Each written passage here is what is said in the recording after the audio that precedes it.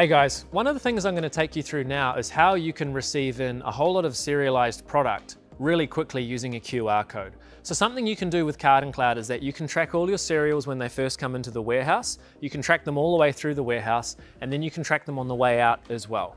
But one of the enhancements we've made is that you can actually scan just a single QR to enter in a whole pallet worth of serial numbers. So what I've got here is a pallet full of solar panels. Now on each of these pallets there are 36 solar panels.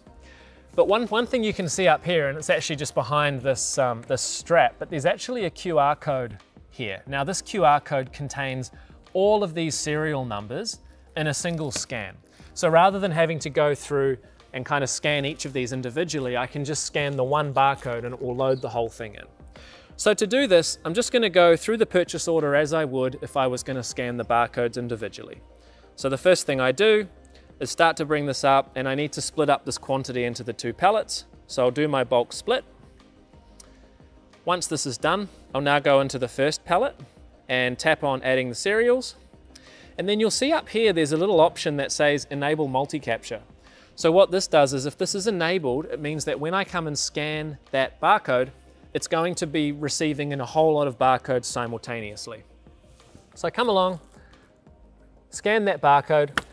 Now it does just take a little bit to process the barcode. It depends on the device a little bit, but you can see now it's gone and loaded in all of those different barcode numbers and saved them all. So in a single scan there, it's gone and received in the 36 different barcode numbers. If I then hit done, confirm that one, and jump down to the next pallet, then I can do the same thing again. So go into that pallet, add the serial numbers, make sure that multi-capture is enabled, and again, just come along, scan that barcode,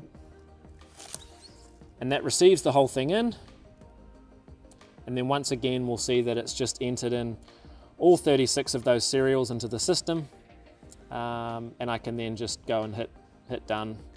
If I want to apply, say, a pallet barcode to this now, I can do it just from here as well, or I can relocate it from here. But really, really fast, really easy to use, and we really hope that that can get you guys up and running with, a lot of serial capture on the way in and on the way out.